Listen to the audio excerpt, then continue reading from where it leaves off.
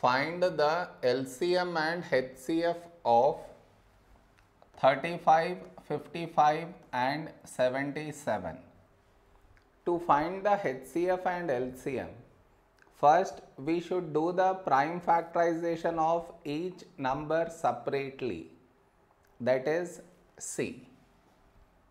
35, 55 and 77.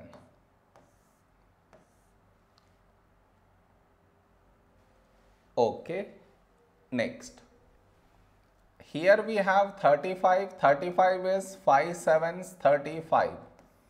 Now we have 7, 7 is a prime number, so 7 ones 7.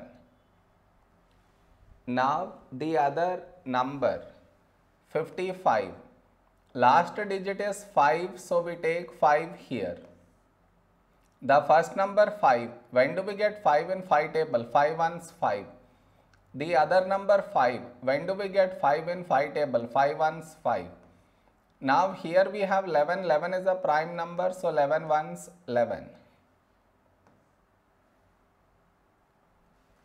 Now the other number 77, here each digit is 7 and most important 7 is the prime number, so we take 7 here. The first number 7, when do we get 7 in 7 table? 7 ones 7. The other number 7, when do we get 7 in 7 table? 7 ones 7. Now here we have 11, 11 is a prime number, so 11 ones 11. Now our HCF is the product of numbers which should be present over here and also here. I repeat, HCF is the product of numbers which should be present in these three places, here and also here. Okay, so now let us find the numbers which are present here and also here. Starting with the number 5. Do we have 5 here? Yes. Next place, do we have 5 here? No.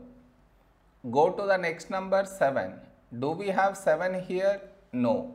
So no need to check in the other place. No more numbers have been left.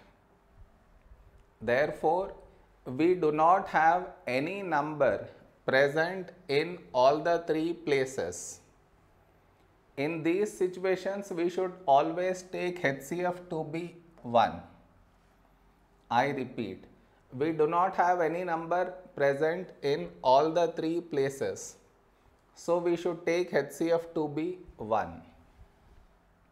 So this is our HCF.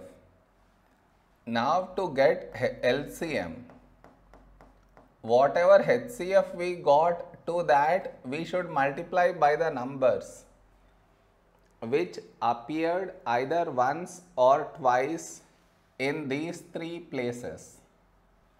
What I mean is, see, here we have 5, here also 5, we don't have 5 here. Here you cut these two 5s and write here.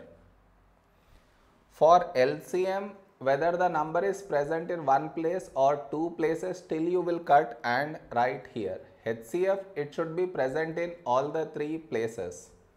Understood the difference? Next. Here we have 7. Do we have 7 here? No. Do we have 7 here? Yes. So you cut 7 and write here. Now here 11. Do we have 11 here? Yes.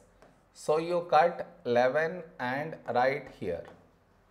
Now each number has been cut.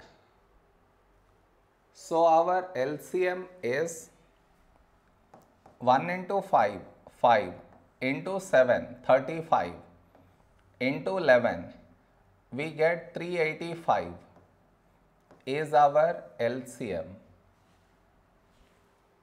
Am I clear?